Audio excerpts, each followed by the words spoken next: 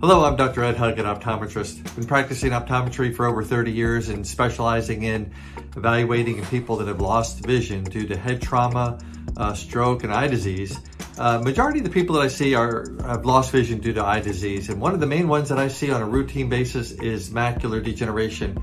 Macular degeneration, also called AMD, is prevalent to the point of around 1 in 4 people over the age of 70 having macular degeneration. And there are other diseases that are very similar to it, like Stargardt's disease. But who are at risk? Who's at risk for macular degeneration? Well, the one risk factor is age. As we get older, you can develop macular degeneration. If it's a family history of macular degeneration, you're more likely to get it. If you've smoked in the past, even if you haven't smoked for years, you still have a higher risk for developing macular degeneration. And we're going to be talking later this month about some of the risk factors and what to look for.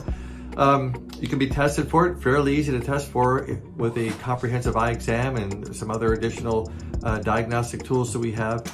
Some of the signs of macular degeneration, one of the main ones that we see is people complain of distorted lines. You may be looking at a telephone line or Venetian blinds, you notice a distortion, or distortion of printed material. Maybe certain words or parts of words are missing, or have difficulty making out certain letters.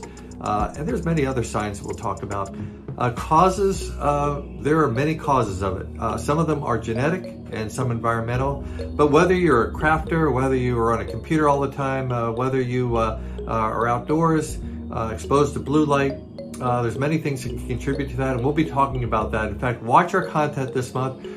The content this month is dedicated to all the things we talked about: who's at risk, testing for macular degeneration, signs, causes, and some things you can put in place now so that you don't have to sit in my exam chair someday in the future, because I'd rather you preserve your vision and have a lifelong time of good vision to be able to see your grandkids' faces and those you love. So keep watching out for us. Look forward to seeing you. Questions, please leave them here for us. We'd love to answer those for you.